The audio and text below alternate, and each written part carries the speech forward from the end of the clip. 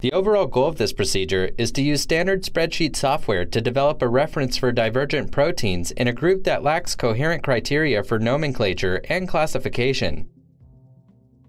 This method can help clarify relationships between related proteins that have confusing or inconsistent nomenclature, such as the cysteine-stabilized alpha-beta superfamily of defensive peptides that includes invertebrate defensins. The main advantage of this technique is that it provides a simple visual representation of the proteins of interest.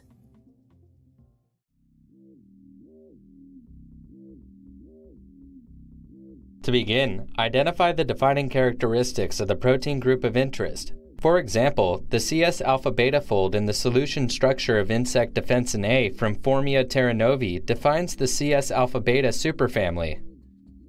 This fold also includes a smaller motif called the cysteine-stabilized helix, which is identified by a CXXXC upstream of a CXC. The 4 cysteines form 2 disulfide bonds. To complete the CS alpha-beta motif, a third disulfide bond is formed by an additional pair of cysteines. Ultimately, it is critical to know at least some important features related to the structure or function of the protein. Without this, there is no basis for generating a reference.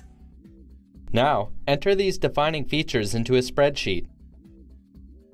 Use columns for the conserved features and to represent the spaces between these features.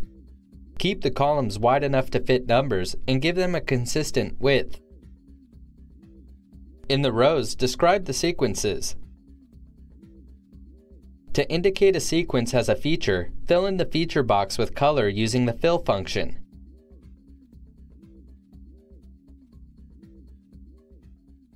Then, to indicate the space